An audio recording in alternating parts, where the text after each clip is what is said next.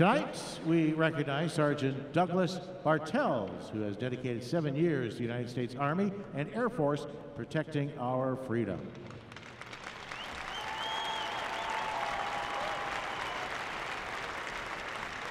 And now, to honor America, would you please remain standing and join the University of Wisconsin Band under the direction of Professor Michael LeCrone for the playing of our national anthem.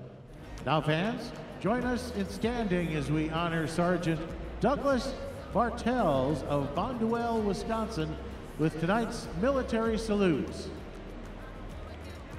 A seasoned ticket holder of Badger hockey for 16 years and a veteran of the U.S. Army and Air Force, Sergeant Bartels served 7 years in our nation's military, including a tour in Korea and Vietnam.